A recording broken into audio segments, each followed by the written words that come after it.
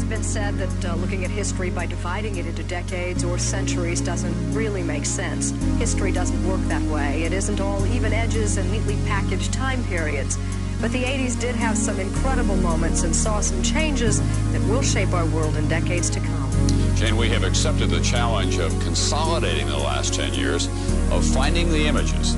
We have selected the major stories that we think shaped this decade. And we begin with some stories that are still unfolding when we return.